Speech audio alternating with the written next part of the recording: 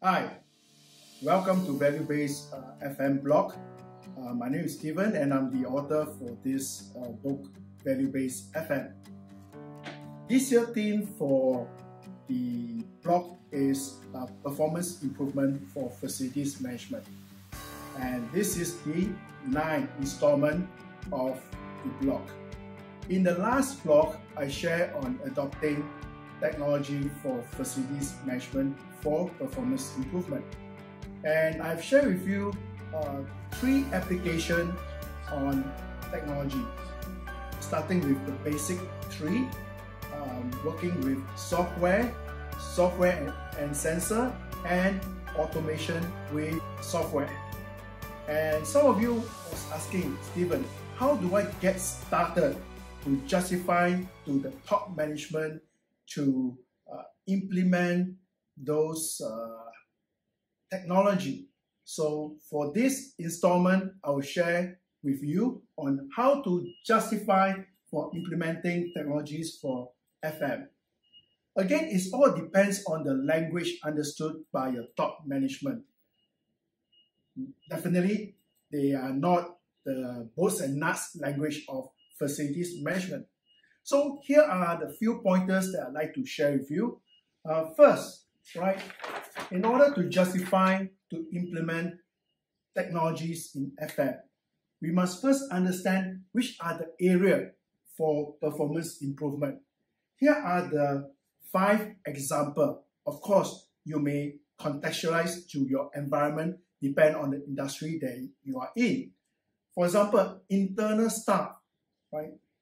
Operation expenses, duration to complete, level of service, customer satisfaction. It all depends. The criteria here depends on what matters most to your organization. And I'd like you to start off by reviewing your FM activities. Probably you can take notes of which are the activities that are important in supporting the core business function of your organization, and which are the activities that you can list that will facilitate achievement of the strategic plan objectives. All right. Over here, once you have identified those activities, list them down. All right. Here, for example, I've listed 3 types of activities, but you can go ahead to list 5 types. But what most important is that when you rate the ranking, if there's 3 activities, the rating will be 3. If there are 5 activities identified, the rating will be 5.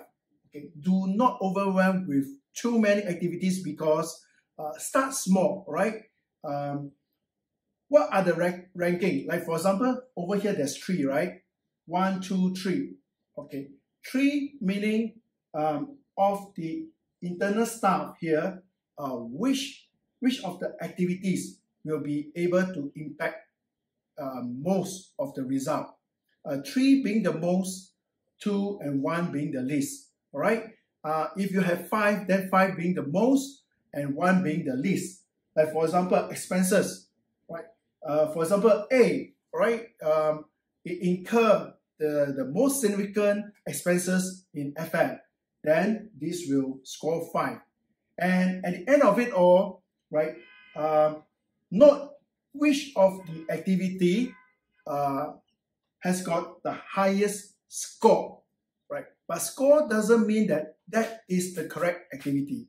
You need to go on to identify what is the potential monitoring survey for that particular activity that you are going to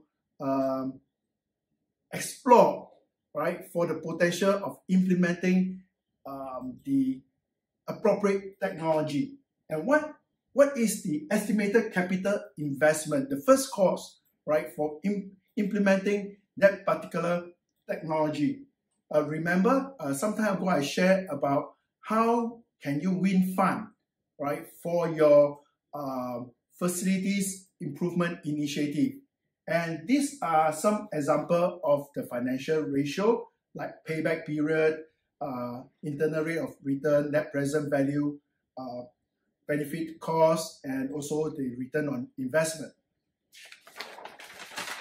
Your justification have to demonstrate, right, how feasible is that particular facilities improvement initiative that you are going to propose, right? And then it has to speak the language of increasing of productivity, innovation, quality, safety, health, environment, and security.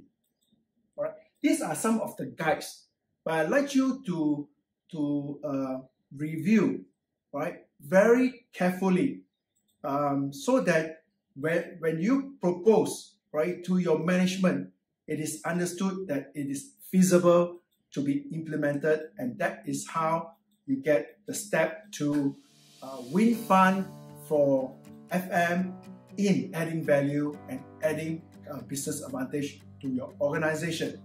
All right, that's so much for this blog, and I will see you next month, first Wednesday. Goodbye.